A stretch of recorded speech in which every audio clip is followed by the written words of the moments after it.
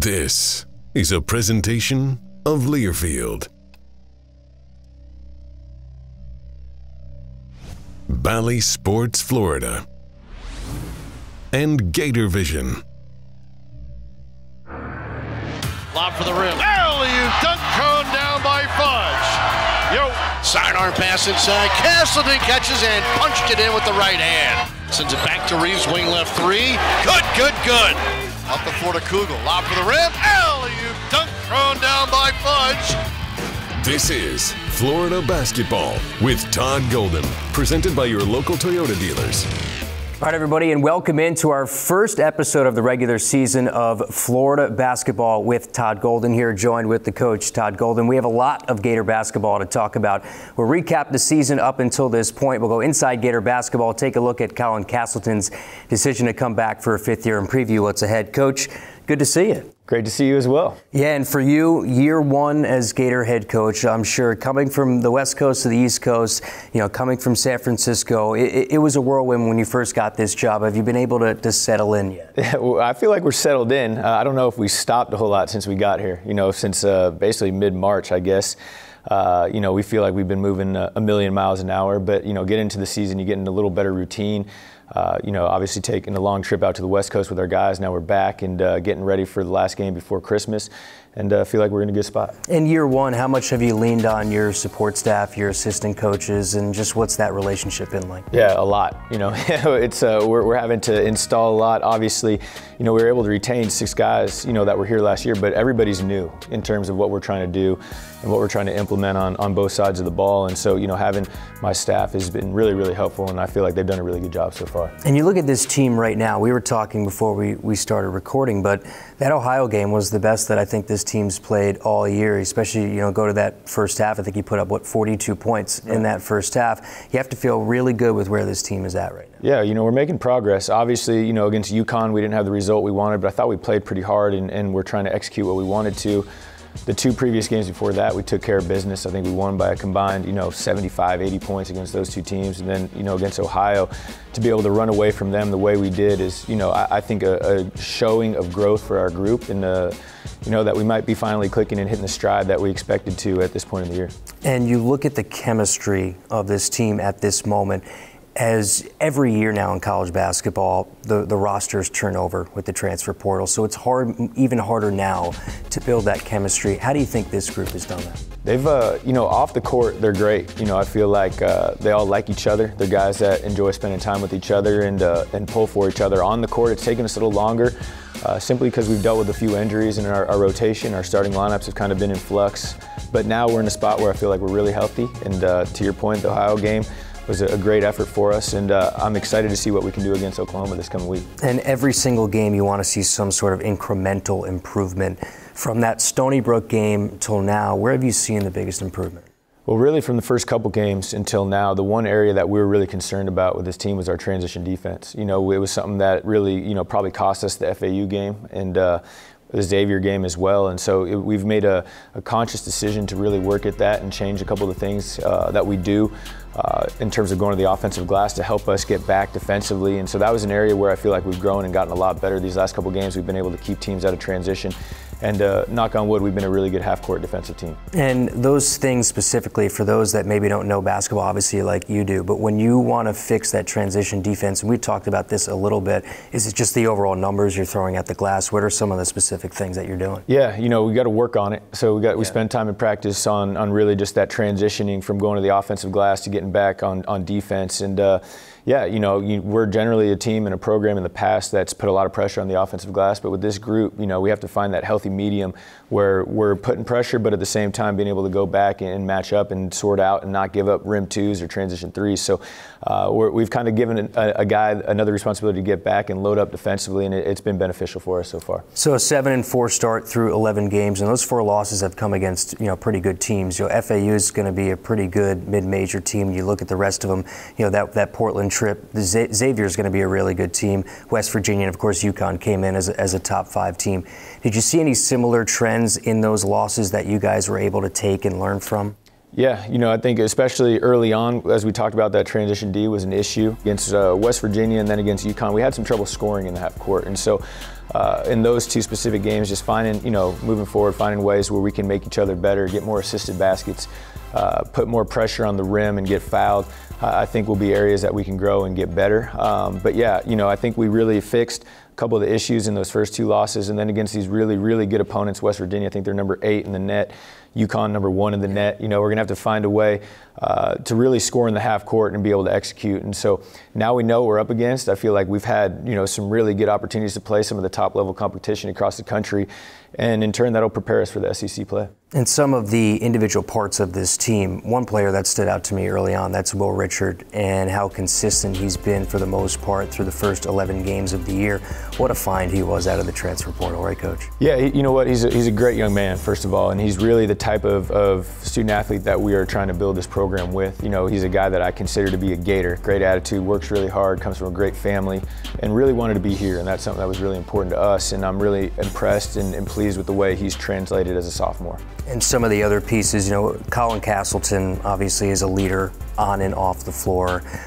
Getting him back for that 5th year, what were those conversations like, and just how much has he meant to this team? Yeah, the reality is every good team generally is pretty old and has some really good pieces at the center spot and the point guard position. So when we got down here and Colin, was leaning towards going pro, it was a priority for us as a staff to try to get him back in just so we could have a foundational piece as we got going in year 1. And really pleased, obviously he's had a good year to this point, and he's also graduating this weekend, which we're really excited about, a great milestone for him and his family, and just pleased to have him with our program. Yeah, so there's a lot to be excited about through 11 games. Gators off to a 7-4 start. Coming up here on the show on Florida Basketball, we'll take a look at the replays of the game, recap of the season up until this point. With highlights, we'll go inside Gator basketball, and we'll dive into that decision for Colin Castleton to come back for a 5th year. Plus, we'll preview what's ahead for the Gators, the Jumpman Invitational, plus the start of SEC play. We'll do that with Coach a little bit later on the show. With that, the show rolls on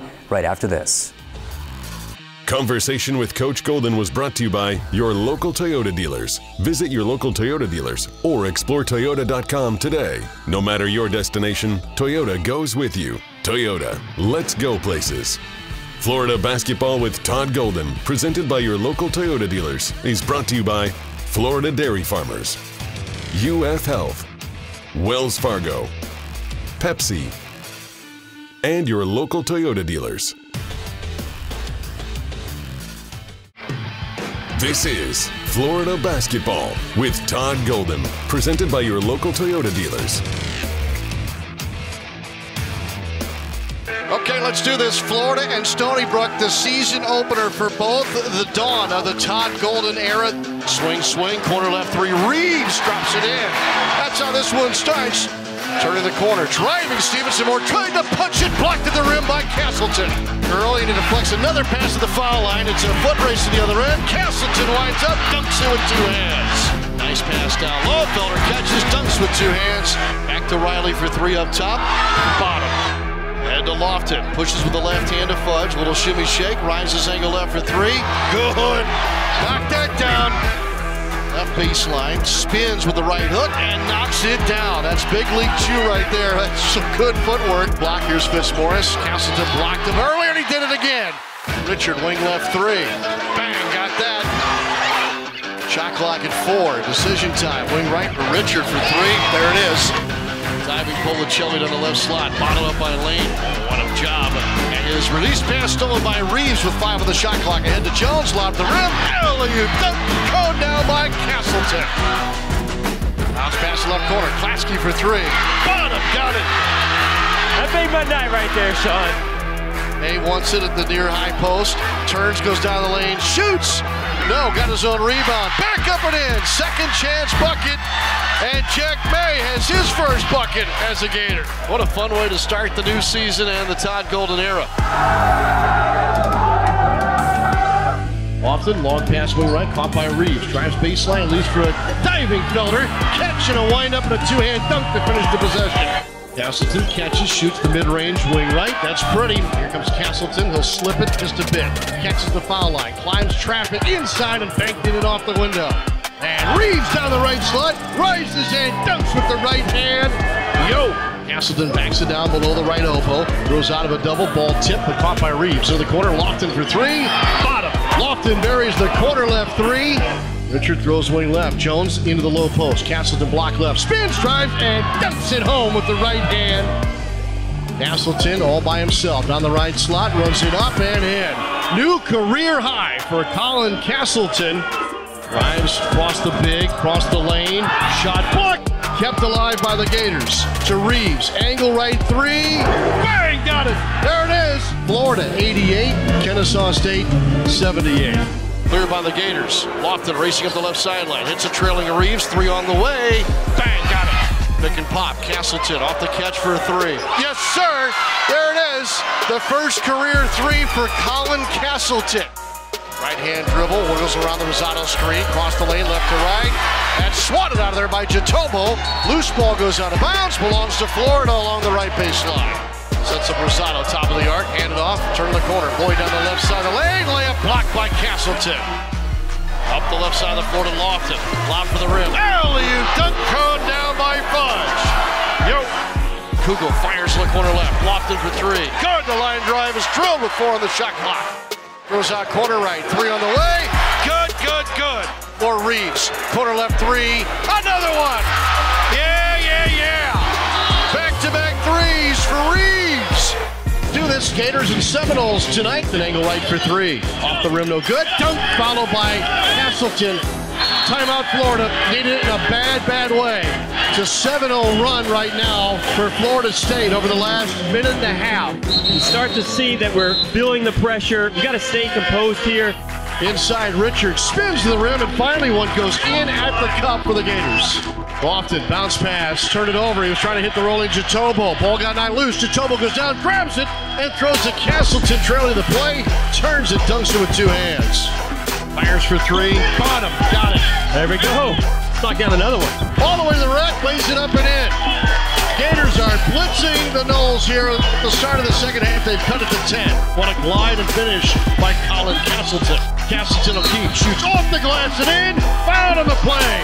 Counted in a possible 3-point opportunity for Colin Castleton. Lofton on the dribble, left sideline. Puts his head down, drives the lane, dumps underneath. Somehow got to Castleton. Spins, shoots, scores with the right hook at the cup. The Gators have pulled it within 1.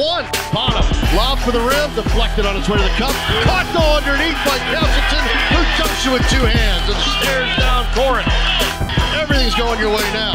Fudge drives, goes to the cup. Busted with the right hand. Power dunk by Alex Fudge. A W for the Gators here at Florida State.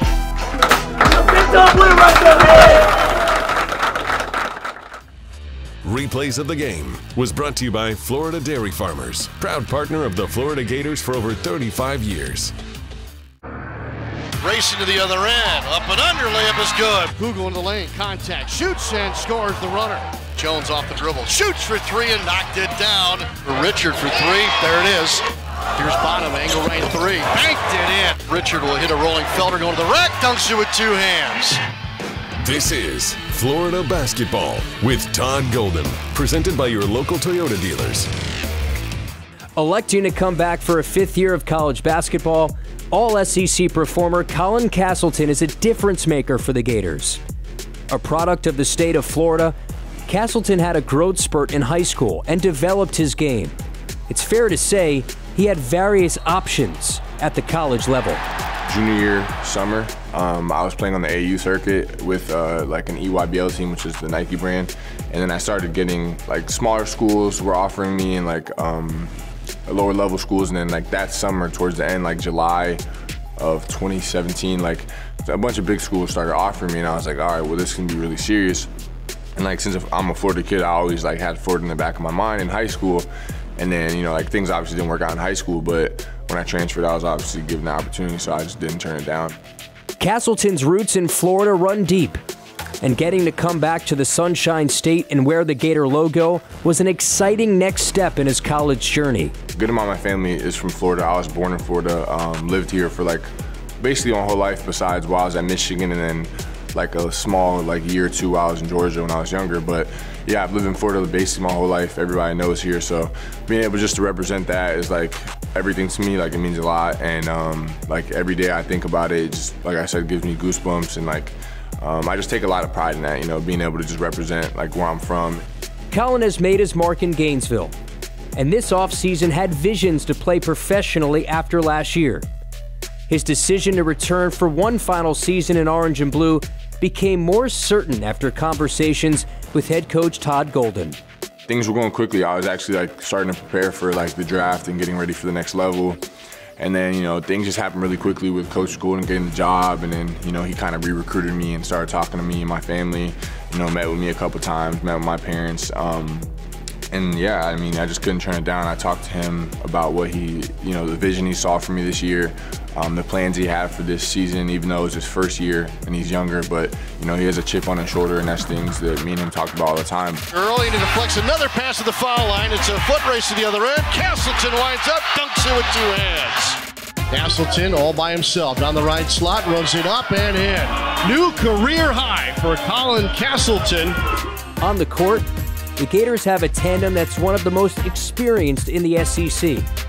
Along with Castleton, new transfer point guard Kyle Lofton has helped make things even easier on the floor for the big man.